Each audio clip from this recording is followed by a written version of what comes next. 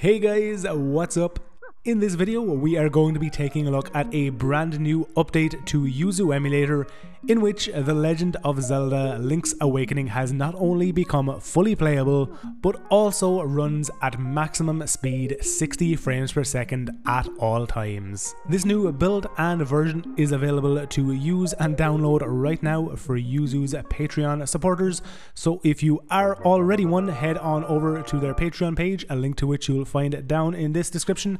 And if you aren't one but want to try this game out on this amazing emulator, simply follow the link in the description, support this emulator's development, and you will get immediate access. This new release version has not only fixed The Legend of Zelda Link's Awakening, it has also given us significant improvement to many games on the emulator, including titles like Fire Emblem Three Houses, Astral Chain, Crash Team Racing, and Nitro Kart, and tons more. And in the coming days, as always, I will be doing a full overview of anything that has changed in this new version and delivering it to you as soon as I possibly can.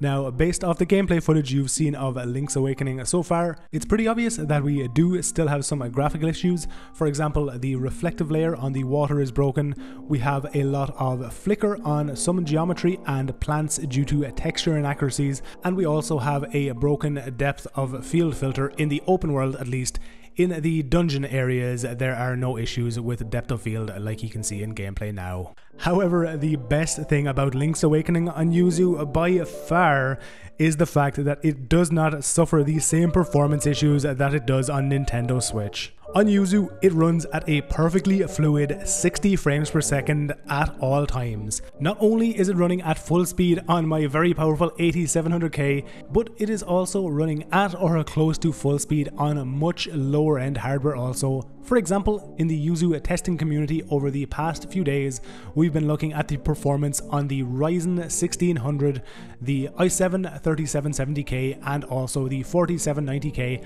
and on all of those systems, the game was running at or close to a locked 60. These kind of performance levels come partially thanks to the brand new asynchronous GPU emulation update, which has drastically improved performance in pretty much every single game on this emulator across the board.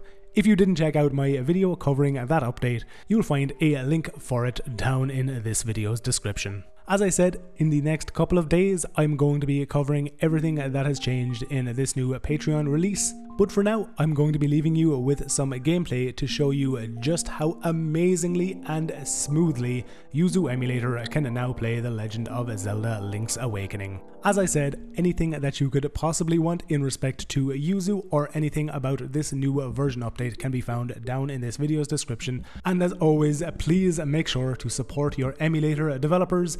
These guys have been putting in some unbelievable work in the last year or so and 100% are deserving of your support. As always, if you enjoyed this video, remember to leave it a like down below, subscribe to the channel if you enjoy these kinds of videos, and also hit the bell icon so that you get notified as soon as I make a new video upload. Once again guys, thank you very much for watching, have a great day, and I will see you all in the next one.